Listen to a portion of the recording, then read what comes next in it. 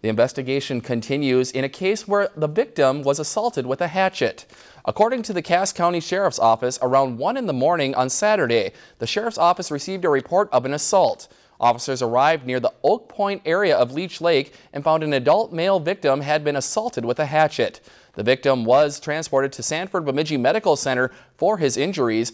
A search of the area was conducted for suspects. However, they had already left the area prior to the officers' arrival. The case still remains under investigation. If you've enjoyed this segment of Lakeland News, please consider making a tax-deductible contribution to Lakeland Public Television.